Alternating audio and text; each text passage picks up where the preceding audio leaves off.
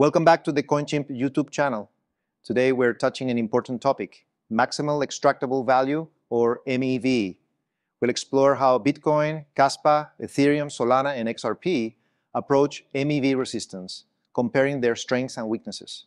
Stick around until the end where we'll share a summary table highlighting the key differences.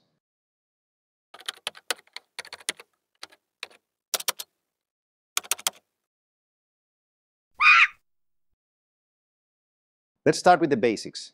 MEV, or Maximal Extractable Value, is the profit miners or validators can extract by reordering, including or excluding transactions in blocks. It's a major issue in decentralized systems, leading to practices like front-running and sandwich attacks that harm regular users and undermine fairness. Jumping ahead of your transaction, known as front-running, happens when an attacker sees your transaction in the queue and places their own before yours. For example, if you're buying a token at a specific price, the attacker can buy it first, driving up the price, and then sell it back to you at a higher rate. They profit, and you pay more. A sandwich attack is a sneakier version.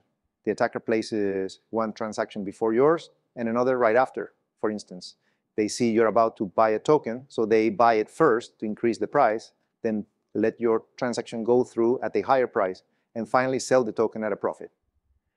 You lose money because you pay more than expected. These tricks hurt regular users by making transactions more expensive or less fair, while attackers pocket the difference at your expense. Bitcoin's 10-minute block interval provides a significant window for MEV exploitation. Miners can monitor the mempool to prioritize high-fee transactions, leveraging replace by fee, RBF. While Bitcoin's UTXO model limits complex MEV scenarios, new features like ordinals add layers of complexity, potentially increasing MEV risks. Ethereum, with its account-based model, is a hotspot for MEV.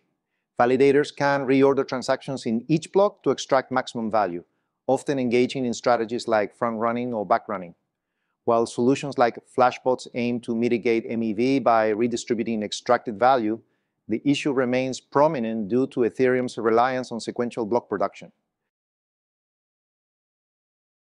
Solana's high throughput and short block times reduce the window for MEV exploitation, but not entirely. Its proof-of-history mechanism organizes transactions based on time, creating some resistance. However, validators still have discretion over transaction ordering, leaving room for MEV strategies.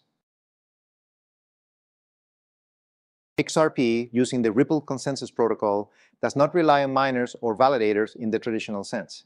Instead, pre-selected nodes reach consensus, significantly reducing MEV opportunities. However, this centralized approach has trade-offs as it limits decentralization and user participation in the validation process. Kaspa's BlockDAG architecture sets this apart. Parallel block production disrupts traditional MEV strategies, and rapid block times, currently 1 block per second, reduce the time miners have to exploit MEV opportunities. By fostering competition among miners and randomizing transaction ordering, Kaspa creates a decentralized, fairer environment. Here's a comparison of these networks' cross-key metrics to highlight their MEV resistance capabilities. Bitcoin's long block times and sequential transaction ordering create a large window for MEV, giving it low resistance. Ethereum improves slightly with shorter block times, but still relies on sequential ordering, leaving room for manipulation. Solana's fast block rate reduces the MEV window, but retains some risks due to its partially sequential ordering.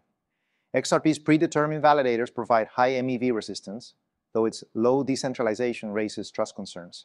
Kaspa stands out with its BlockDAG architecture, parallel transaction sequencing, and rapid block rates, making its MEV window the smallest and its resistance the highest among the group.